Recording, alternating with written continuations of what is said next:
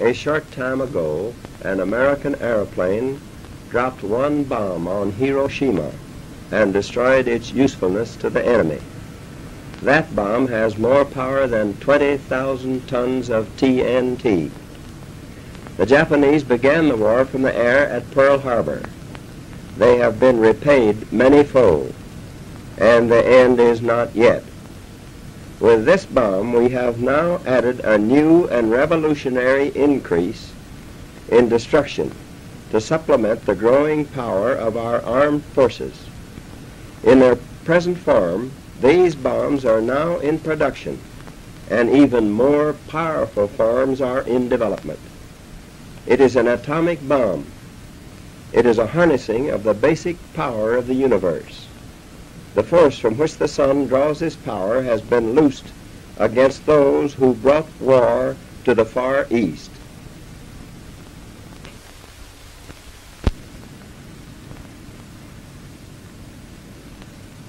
We are now prepared to destroy more rapidly and completely every productive enterprise the Japanese have in any city.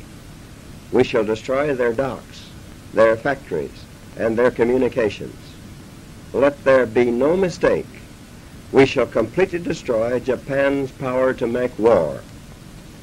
It was to spare the Japanese people from utter destruction that the ultimatum of July the 26th was issued at Potsdam. Their leaders promptly rejected that ultimatum.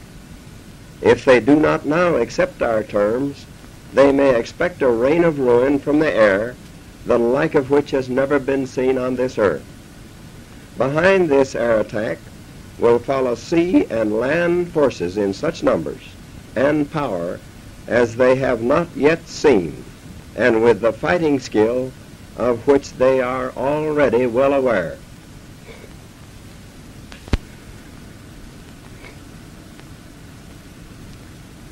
We have spent more than $2 billion on the greatest scientific gamble in history, and we have won. But the greatest marvel is not the size of the enterprise, its secrecy, or its cost, but the achievement of scientific brains in making it work. And hardly less marvelous has been the capacity of industry to design and of labor to operate the machines and methods to do things never done before. Both science and industry work together under the direction of the United States Army, which achieved a unique success in an amazingly short time. It is doubtful if such another combination could be got together in the world. What has been done is the greatest achievement of organized science in history.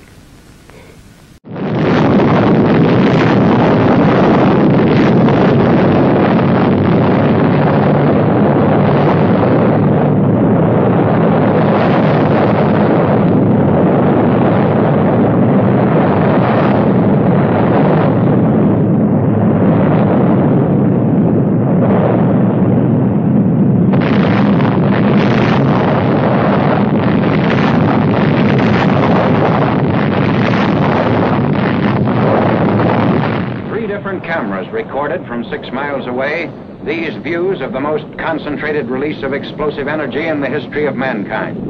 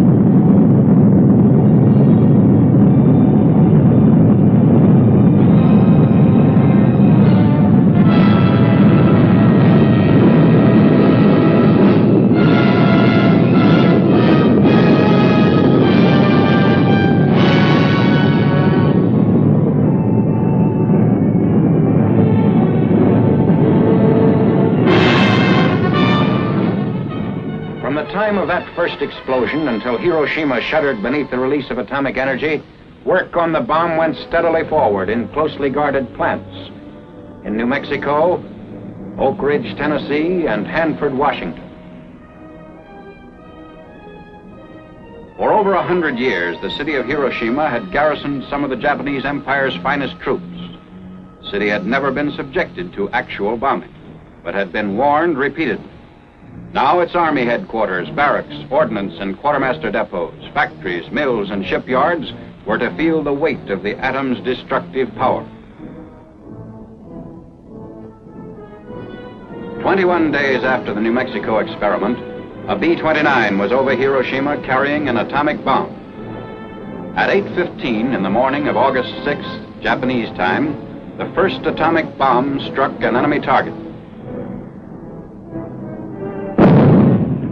This is 0 point on Hiroshima, the exact spot above the city at which the bomb burst over enemy territory, at the junction of the Matoyusu and Oto rivers. The atomic bomb was intentionally exploded well above its target in order to dissipate its radioactive material. The devastation you see here was caused by the explosion of the bomb above this 0 point. Only the strongest buildings are left standing, and they are gutted. Looking north from 0 point, this is what was left. Looking east, the camera records a scene of complete devastation in the immediate area. To the south, these are the ruins.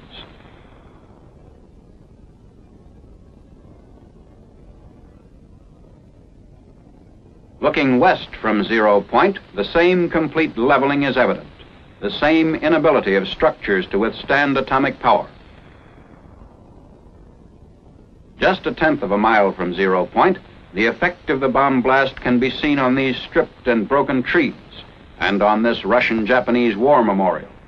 Lines were literally blasted into the stone of the memorial. Here, looking west from the Sanwa building, the side of a concrete smokestack nearest the blast has been discolored. The Hiroshima Gas Company building on the right in this picture has been almost completely demolished by the force of the explosion from above, as though struck by a giant sledgehammer. The reinforced concrete Sanwa Bank building was wrecked even more completely. These twisted steel beams once supported the roof. The direction of the bomb blast can be seen clearly in these scenes of the concrete parapet wall extending above the bank building's roof.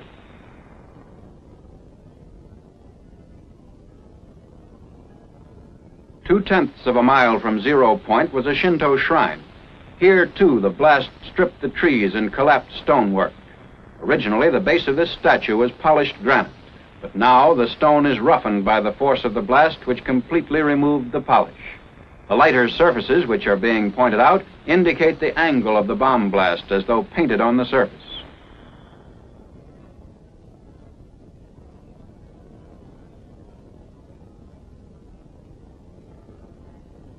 The nearby lamppost shows flash burns on the side facing the blast.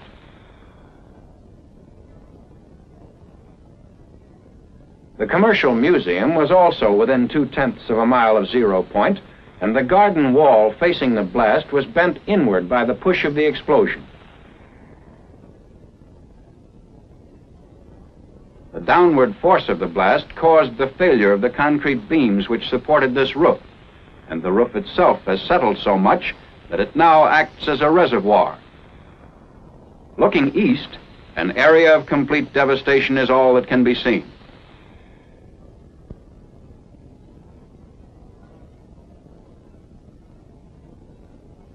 The railing was blown off this bridge, and the steel poles on the bridge show the effects of the atomic bomb blast, which hurled grit with such force as to etch the steel. The front of this school is 1/4 of a mile from and faces 0 point. The sag in the concrete reinforced floor can be seen here in the entrance. The steel rods, which are now hanging, once supported a suspended ceiling.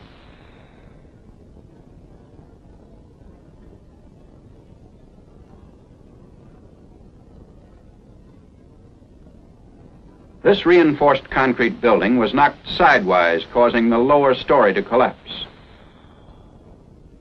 This barren area, 3/10 of a mile from 0 point, once contained the main Japanese military headquarters.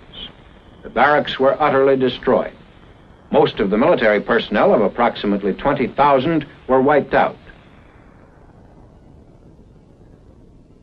The distorted steel framework is all that remains of a building which stood 4/10 of a mile from 0 point.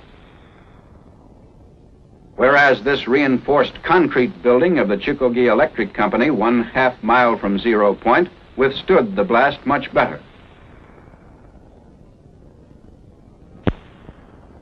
6/10 of a mile out, destruction was almost as complete as it was at 0 point. Wooden structures were completely collapsed by the blast. This was Hiroshima Castle.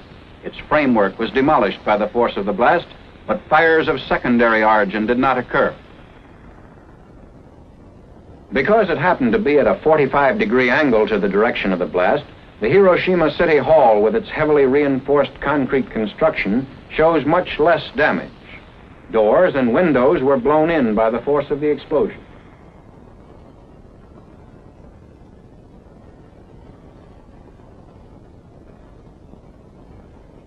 Shadows of the posts on Yorozuyo Bridge indicate the direction of the explosion. 6/10 of a mile from 0 point, the bridge floor is etched except where shielded by the railing. Outlined in the surface of the bridge is the shadow of a pedestrian, which tells its own meaningful story.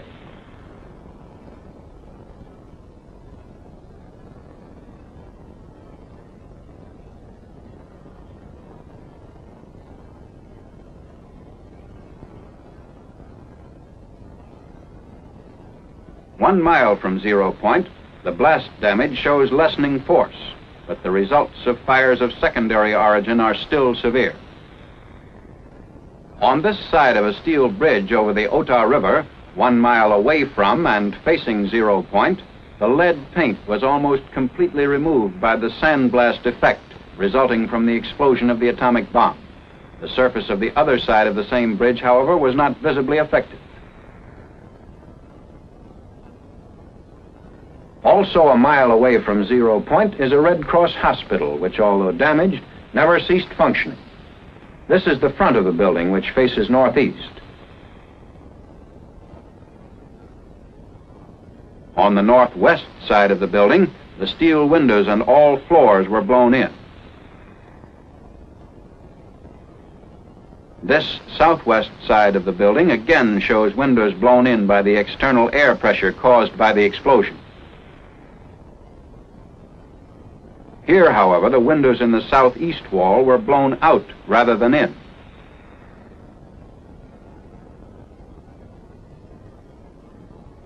A look inside the hospital shows chairs in the same position as at the time of the blast. The backs of the chairs, which faced 0 point, were flash burned through the window. The mohair upholstery fabric was singed down to the base of the nap. The effect on this wall, which faced 0 point, was almost identical with the damage done by the explosion to the opposite wall. In addition, interior partitions were knocked down. Looking toward 0 point from the roof of the Red Cross hospital a mile away, the tremendous destruction created by the first atomic bomb can be seen. Army vehicles of our occupying forces are moving through the city streets. Here, looking in the opposite direction toward the south, away from 0 point, only a few masonry foundation walls remain, and what is left of one reinforced concrete building.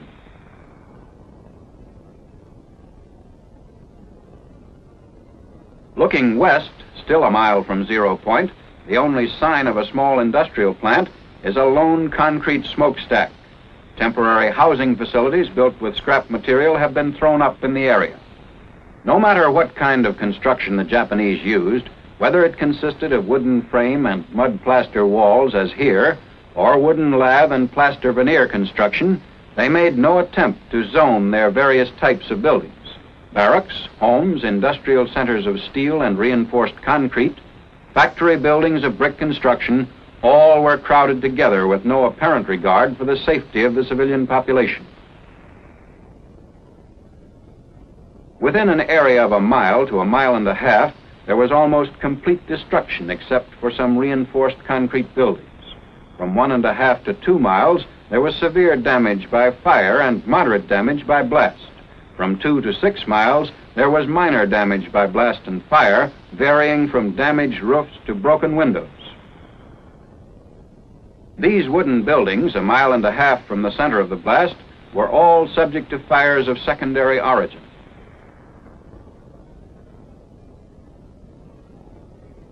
The Higashi Railroad Station in East Hiroshima, 1.5 miles from 0 point, although still in use, was extensively damaged.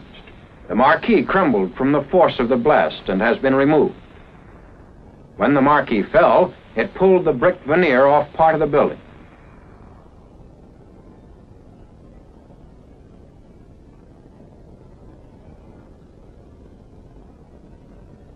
Inside of the station, steel beams supporting the roof were twisted out of shape, and the concrete walls, though still standing, show the effects of the tremendous concussion.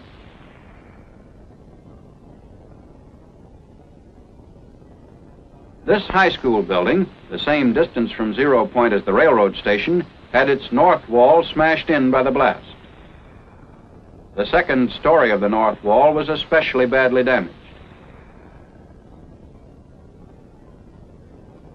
Looking through a bombed-out section of the wall to 0 point, notice that not all the buildings in this area were as severely damaged as the schoolhouse. A portion of the wall of the school was blown in across the desks, and partitions were shifted.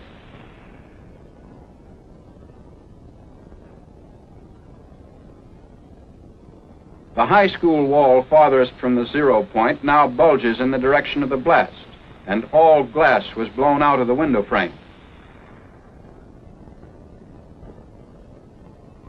Between 0 point and the main building of the novitiate of Jesuits 4 miles away was a hill which served to lessen the intensity of the blast.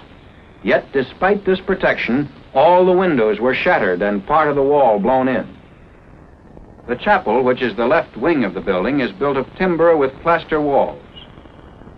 The glass in the doors of the main entrance foyer were shattered, and the paneled ceiling was blown loose by the force of the explosion occurring 4 miles away. The business of living goes on in the devastated areas of Hiroshima. In the northeastern section of the city, temporary homes are constructed of whatever materials can be salvaged from the ruins. Near the Higashi Railroad Station in eastern Hiroshima, scrap lumber, tin, and roof tile are all used in an attempt to build anew, in no matter how flimsy a fashion. Immediately following the bombing of Hiroshima, the President of the United States delivered an ultimatum to the Japanese government: surrender or face complete destruction. The ultimatum was ignored. At 10:58 the morning of August 9th, Japanese time, the second atomic bomb was exploded over the industrial seaport city of Nagasaki. Almost the entire population of 230,000 people was engaged in the manufacture of arms, munitions, and other war products.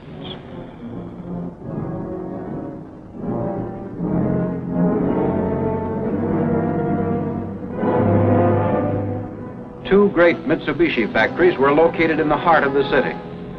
To the north, one of the world's largest torpedo plants, and further south, the huge steel and arms works. The bomb, which was dropped on Nagasaki, was aimed at a point midway between the two plants in order to cause the greatest possible industrial damage.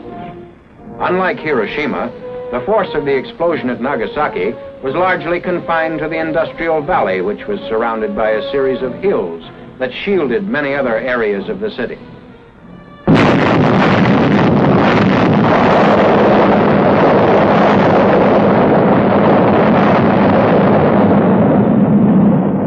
A great towering mushroom effect could be seen going higher and higher and reaching into the stratosphere.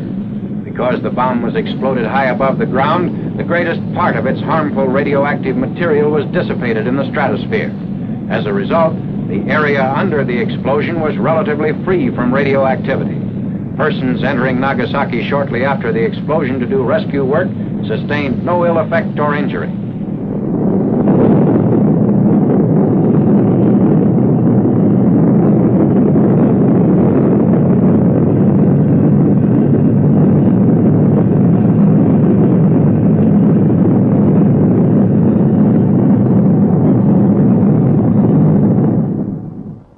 In an area of a little more than 3 square miles, there was very severe damage by blast and fire. Most buildings were reduced to rubble.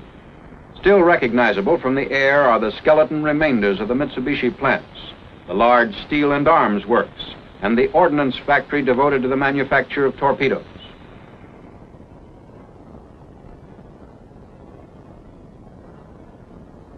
The Mitsubishi Steel and Arms Works extended almost a mile in length.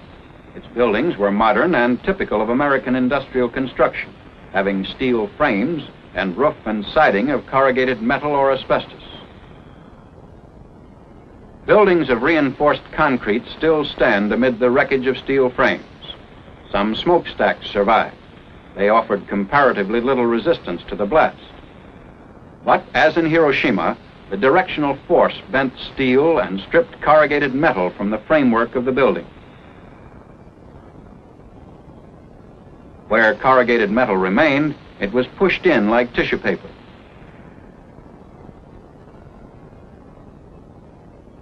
These buildings show a varying degree of destruction depending upon proximity to 0 point and building strength. This foundry, 3/10 of a mile away from 0 point, shows considerable damage in spite of fairly good construction.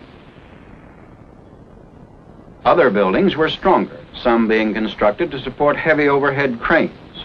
Damage to equipment inside was nevertheless serious. This machinery had been used in the manufacture of naval rifles, anti-aircraft guns, and heavy artillery.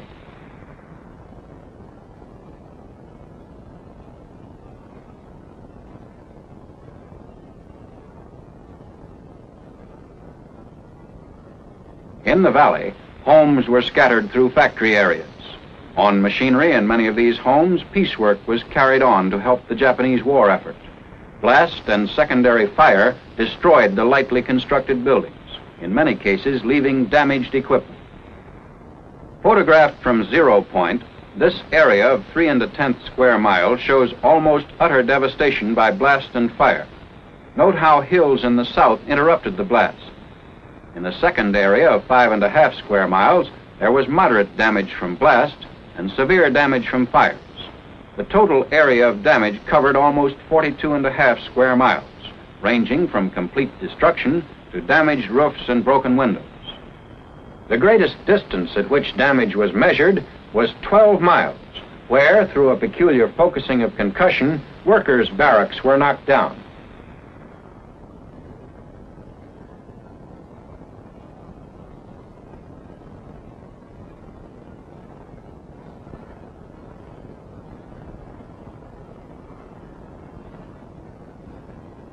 One-half mile from 0 point, a cracked smokestack. A prison of concrete and masonry 2/10 of a mile from 0 point was almost totally destroyed. The walls left standing were parallel to the direction of the blast.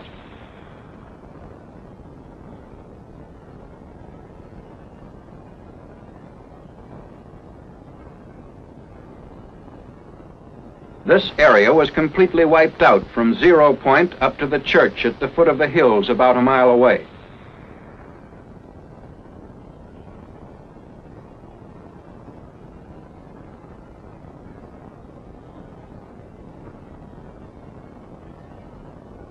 In the bed of the creek rests the dome, which was blown from its place at the top of the church. The gas works was blown into a mass of twisted steel. 2 concrete walls, the remains of 2 factory buildings. Bridges showed greater destruction in Nagasaki than in Hiroshima. But even close to 0 point, the downward force of the blast failed to damage roads and railroads due to the height at which the bomb was detonated. The main north-south street of Nagasaki was in use shortly after the disaster occurred. a typical residence on the outskirts of Nagasaki, 1.5 miles from 0 point. 6 weeks after the explosion of the atomic bomb over Nagasaki, the survivors are busy working at the restoration of their homes.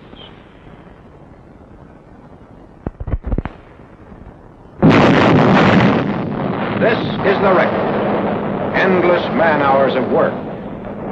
2 B-29s, 2 atomic bombs 3 days apart, 2 cities. The tabulation of that record speaks for itself.